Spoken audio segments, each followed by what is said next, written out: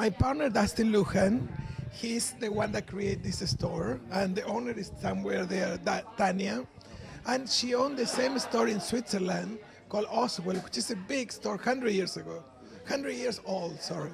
And they have the most beautiful perfumes, beauty. There's eye cream and everything. Actually, the store started in Switzerland with Tanya's grandfather, Boris.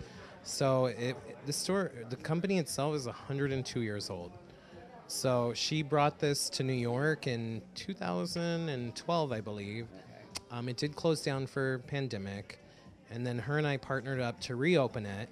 And we wanted to be in a cool neighborhood, so we wanted to reopen it, make it more, Nolita, Soho.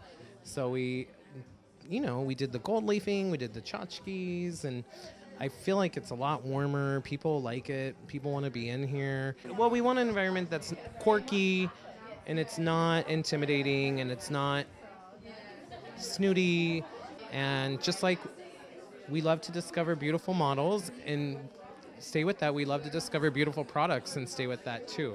Because one of my favorite lines is Victor de Souza Beauty. I saw the good stuff over there. Yeah, and I love it because it's clean and it works, which that is not a combination that happens. So we've been fortunate to introduce huge brands that are global names. So whoever does it best, we want to give them the opportunity to be here and to have exposure. Was the creative director of a few beauty brands myself, and it's hard to go into those stores and that's it. They tell you everything in this brand is great and that's it. You can't go anywhere else, and if you do go to another, then all of a sudden theirs is the best. Who we're here for tonight, Fragrance Du Bois. I actually do love this scent. Good about them is they're inclusive. It's men, it's women.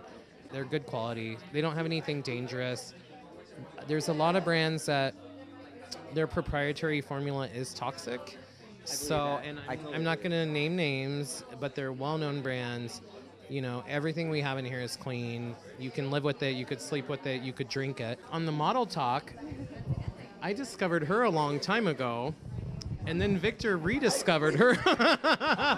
In 3 more years, he'll rediscover her again. Yeah, she did our show back in 2016. 2016. How did you find this one? I literally was just hunting people on the street, people online, on social media, and I found her through that. He was literally looking at Instagram. He's like, I'm obsessed with this girl, and I was like, Victor, we know her. Like.